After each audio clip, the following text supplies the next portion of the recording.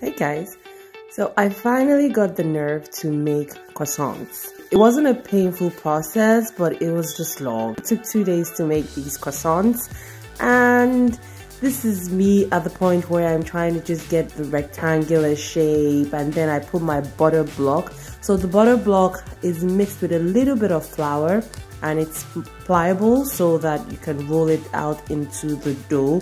So at this point I'm rolling. I think I did about 3 or 4 laminations here. It's a fun process, but it just takes long.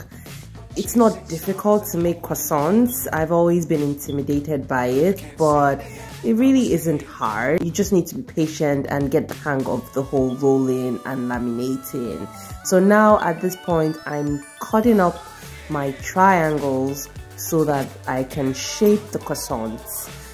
This was not as easy as I thought it would be, but I just had to remember a lesson where I was told to pull them out to shape them like the Eiffel Tower and then roll. So apparently that's what Parisian chefs do. This is my end result for my croissants. There are obstacles and needs and wants.